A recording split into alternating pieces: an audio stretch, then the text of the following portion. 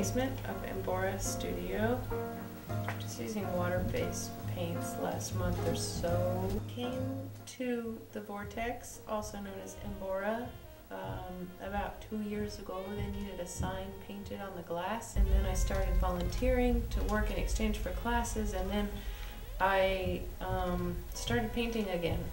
On one hand, they're just supposed to be movement studies. I'm always re-examining the human form and trying to find an honest but modern way to depict the modern form, reconstruct it. I feel like modern art was a lot about being honest about how imperfect and split we are as humans. This is a portrait of a woman who is one of my fellow classmates in a martial arts class here at Embora. We have these sticks from the Philippines. This is our teacher, kind of over here on the right, Woza.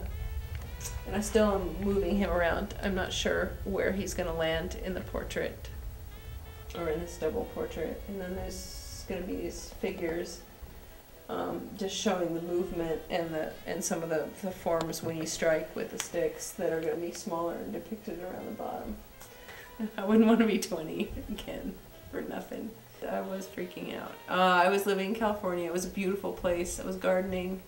I was eating fruit off the trees. I was backpacking. I was really, I was blessed to have the chance to immerse myself in a natural environment, and that was a good break from New York City. Learn to trust your own instincts. Learn to really listen to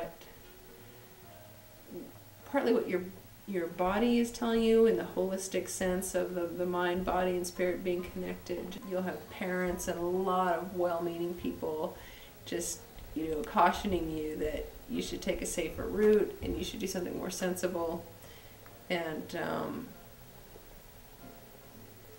you have to be kind to people, but there's got to be some way to preserve yourself and quiet and shut everything off and really just follow your instincts. And look at art every day.